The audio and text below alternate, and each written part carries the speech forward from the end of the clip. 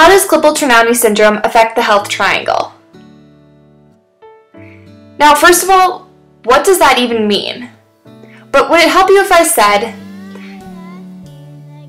angio-osteohypertrophy syndrome, congenital dysplastic angiopathy, Klippel-Trenaunay disease, KTS? Probably not. I prefer to call it KT, and it's defined as a rare congenital vascular disorder with no known cause. So if you haven't heard of it, it's not surprising. Most people haven't. So in order to try to understand this thing called Klippel-Trenaunay something or another, I think it'd be a good place to start at the physical effects. There are 3 defining factors for KT. The first of those is port wine stains, and these affect the arm, leg, torso, and even face of a person with Klippel-Trenaunay syndrome. What it is a capillary malformation that causes a person's skin to be reddish, purplish, pinkish on certain parts of their body. The next symptom is excess growth of soft tissue and bones. All this means is that limbs affected by KT are oftentimes larger than those that are not. The next symptom is varicose veins. These are veins that are twisted and painful near the surface of the skin, and these put people with KT at a higher risk of blood clots. Klippel-Trenaunay syndrome is considered really rare because only every 1 in 100,000 people will be born with it.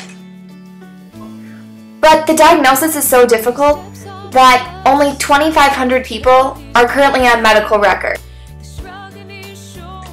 People often go undiagnosed until later in life. So now you know a little bit about the physical effects of Klippel-Trenaunay syndrome. But that's the thing, there's so little known. Now you may be thinking there are 3 sides to the health triangle, so what about the other 2? And honestly, I don't think I can tell you a whole lot about the mental and emotional and social aspects of KT, other than people with it can have a hard time making friends, have low self-esteem, anxiety, and depression. Because I have never personally been through it. But I'd like to introduce you to someone who has. This is my brother John. He was diagnosed with KT when he was about 2 years old. He has it in his left arm. I chose to interview him for the next part because he knows about it. And unless we've been there, we'll never understand. John's had Klippel-Trenaunay syndrome his whole life. And so I'm going to be asking him some questions about the mental and emotional aspects of Klippel-Trenaunay syndrome. So John, have you ever been treated differently because of Klippel-Trenaunay syndrome? You know, other people have noticed that I have been, but personally I don't notice it that much. I think it's mostly because it's always been that way. There are definitely things that are harder, but I can't really say that, you know, I know what it's like to be somebody that has had full use of both arms or doesn't have Klippel-Trenaunay syndrome. So, I mean, I guess I've made... What kinds of things have been different for you? Can you give me an example? Yeah, one good example would be tying my shoes. I never learned to tie my shoes until I was maybe, oh, I don't know, 12 maybe, something like that. Everybody thought, oh, you know, you can't tie shoes, that takes 2 hands. So they never taught me the normal way to tie shoes. They taught me these adaptive methods, the one-handed, one loop, whatever method, and then one day I just decided, you know, it can't really be that hard to tie my shoes. So I just tied them the normal way, and it worked out just fine. Obviously you don't have your arm anymore. Can you tell us anything about that? It was about 9th grade. I decided to make the decision to have it amputated just because having no arm would be better than having what I did have. And I'd have to say it was the best decision I've ever made. Do you think you're treated any differently, like when you had your arm and having it? Do you think people look at you differently?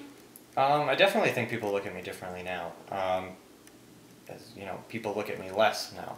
I got a few more looks back when I did have my arm, but now people sometimes don't even notice, or some of my friends even forget that I am an amputee. What kind of advice would you have for other people who are going through what you've been through?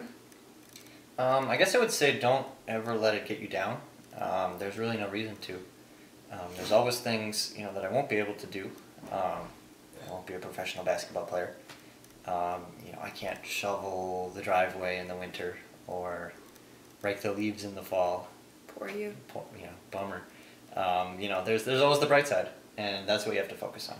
Don't focus on what you can't do. Just make sure that nobody stops you from doing what you can do. What advice would you have for people that come across another person with a physical disability? Like, sometimes people don't know how to react.